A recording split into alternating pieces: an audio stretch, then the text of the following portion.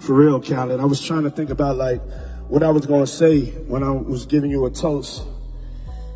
And I was just like, you're like one of the best friends a person can have.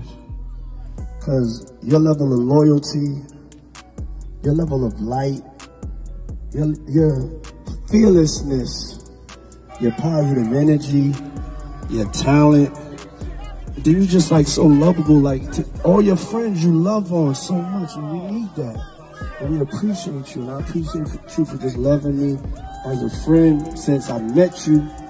You was kids down here in Miami, and it's like, look at you now. God did! God did! Khaled means immortal. And I have to say, the only thing that survives, only the song survives, you know? Only the song, and your songs and your hits and your talent will live on forever. Happy birthday, DJ Khaled, make some noise!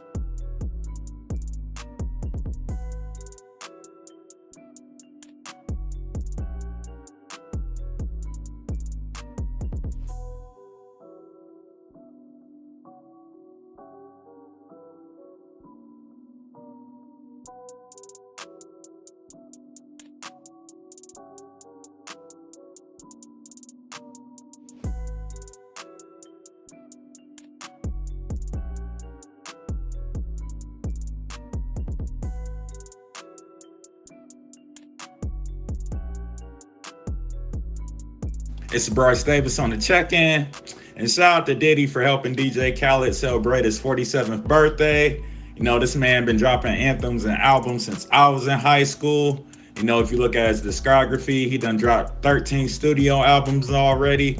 You know, that shit. Since I was a teenager, he been dropping shit. You know, if you look at it, you know, I used to find Khaled mad annoying. I still kind of do. He's like that annoying ass friend that call you at 7:30 in the morning, like, nigga, wake the fuck up while you still in bed type shit. He's that type nigga that you running a mile and he said you're gonna run 2 miles and he in your ear like, nigga, run an extra 2 miles, and you like, man, shut the fuck up. I said 2, not 3 type shit.